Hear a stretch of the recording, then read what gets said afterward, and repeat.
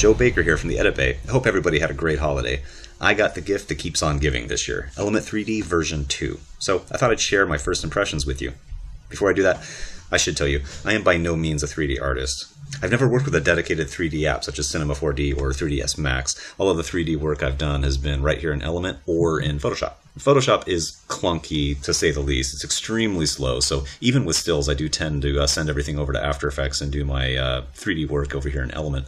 So let's go ahead and get started with this rundown.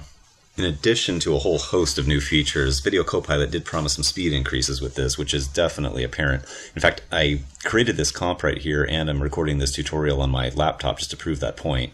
I'm running at half res right here, and as you can see, this is pretty responsive considering I've got a lot going on right here. I've got a particle layer for that haze, smoke element, of course, Element 3D, and I've also got shallow depth of field with the camera. So this is all pretty responsive. I'm definitely happy with that.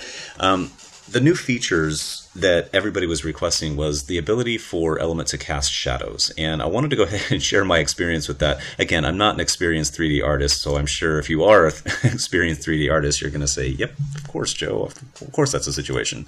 But I know on Videocopilot, when they were advertising this plugin, what they did is they had 3D extruded text on a background, and it kind of looked to me, as inexperienced, that it was just a solid layer that they lined up the 3D text to and shined a light on it to get these shadows right here.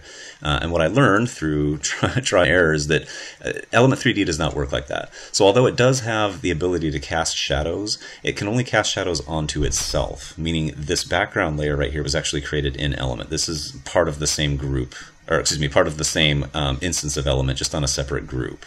So this could just as easily be, aligned with a solid layer in your After Effects comp and then made to be invisible, so that so that it appears that it is casting a shadow on that solid layer.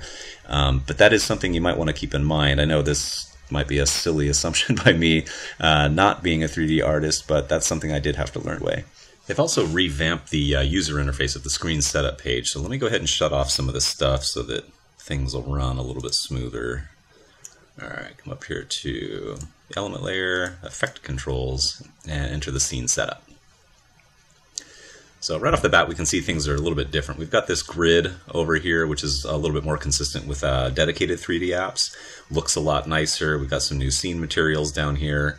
Another question I had, and I searched Videocopilot for an answer, and I unfortunately was unable to find it, so I'm happy to report that if you had Pro shaders from version 1 of Element 3D, those will still work in version 2. Because I know they are still selling a second version of Pro shaders, which I know it's a little bit confusing, but yeah, if you do have that question, they will still work. That's what I have. I have not upgraded to the version 2 of the Pro shaders. I do still have the materials right here for Pro shaders from version 1. I'm also really happy with the way that this thing has been redesigned, and like I said, it is more consistent with a dedicated 3D app, but it's also really easy to duplicate things with inside of here. In fact, if you just use the keyboard commands that you would in Audition and Premiere, where you hold down the Alt or Option key, left click and drag, you can actually duplicate any element within your scene, which is really handy if you are creating a complex scene. Go ahead and delete that real quick.